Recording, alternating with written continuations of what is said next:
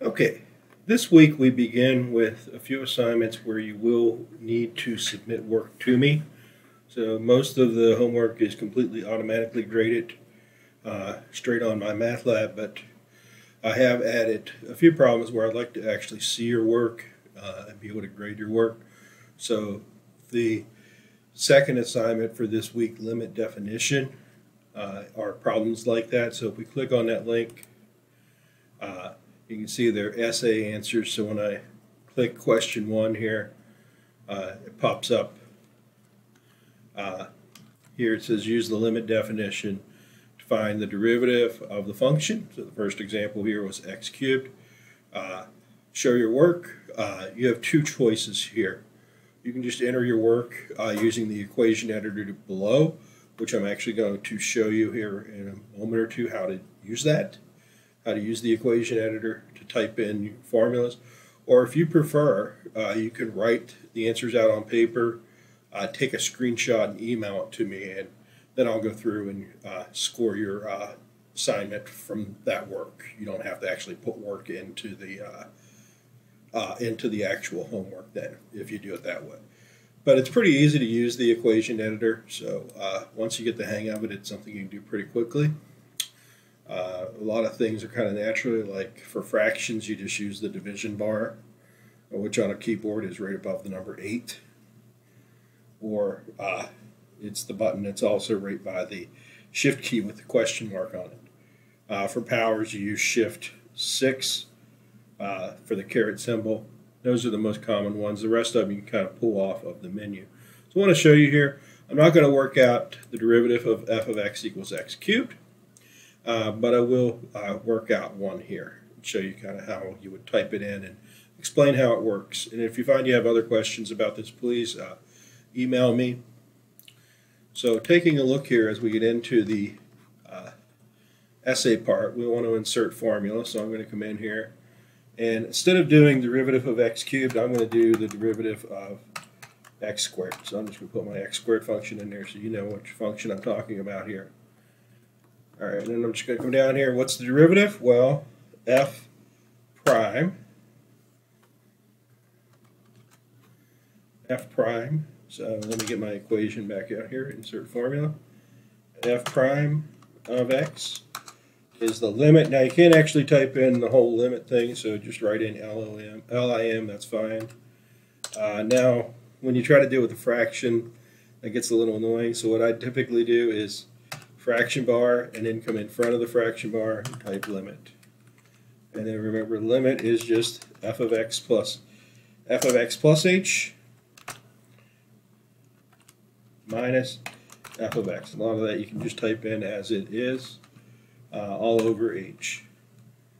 All right, and then I'm going to plug in my x squared function. So again, I'm just going to hit the backslash for the fraction bar, type in limit in front, and then plug in my x squared function. So that would be parentheses x plus h, and then shift 6 for exponent. Use my arrow key to come down, minus x squared, and shift 6 all over h. If you need any of the functions here, if you click the little drop down here, it'll pull up the symbols. You can see there's your fraction bar. It even tells you the shortcut key for it. There's your absolute value. There's actually a shortcut for that too, but and then square root if you need something with a square root. If you need more options, you click more, and it pops up all the symbols, many of which we really won't be needing. The most common ones for us are going to be the fraction bar, square root, maybe a cube root or a fourth root or something like that. Those would be the ones you'd mostly be using, along with the exponent key, which again you can do as shift 6 for the exponent key. And for the most part right now, that's pretty much all we're going to be doing. Many of these other things here, again, we're not going to type in the full-blown limit stuff, so because it can probably be done in some fancy way, but it's best to we're just not going to worry about it. Okay, and so here I can just continue simplifying. So again, I'm going to do my fraction bar first. Type in limit in front. Again, don't worry about limit as h. It's really limit as h goes to 0, but it's hard to type that in, so we won't worry about that. Okay, and then we simplify here. X plus h squared will be x squared. So again, f shift 6 plus 2xh plus h squared. All right, and then that's minus x squared, and then that's all over h. This is one that's actually worked out in the notes as well. This f of x equals x squared limit.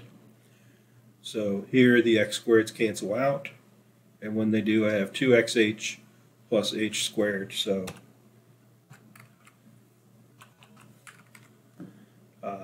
I can factor out an h. That'll leave me with 2x plus h on the top with an h in the bottom. And of course, at this point, we can cancel out the h.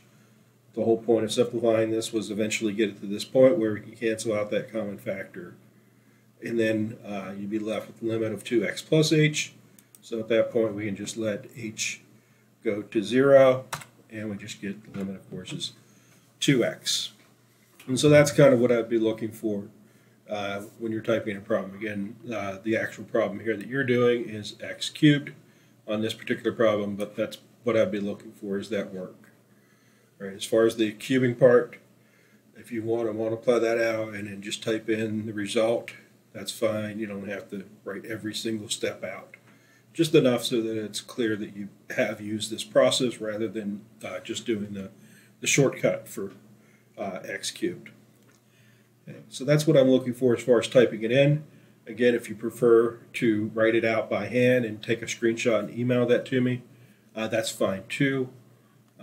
Either way is fine. So if you're going to type it in, though, this is how you're using it, and you're doing that using the little equation editor. So again, that's right up here. You click Insert Formula, and it'll pull up that menu for you. If you click the little icon there, it pulls up the symbols. You click More Symbols. They're all right there for you to use to type in.